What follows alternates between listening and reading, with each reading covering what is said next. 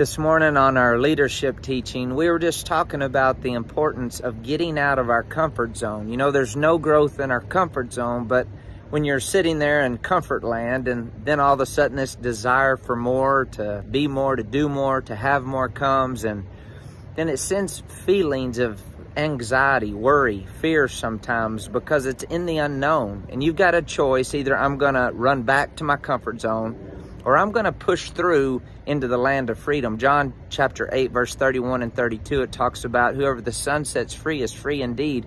Well, this desire on the inside of you and I for more is something that we have to yield to, prosper our soul to, take action on. So think about, am I just living in my comfort zone, or am I willing to break through the barrier? When I feel the fear, am I going to do it anyway? Am I going to develop my courage, feed my confidence, feed my faith, be all that I'm called and created to be?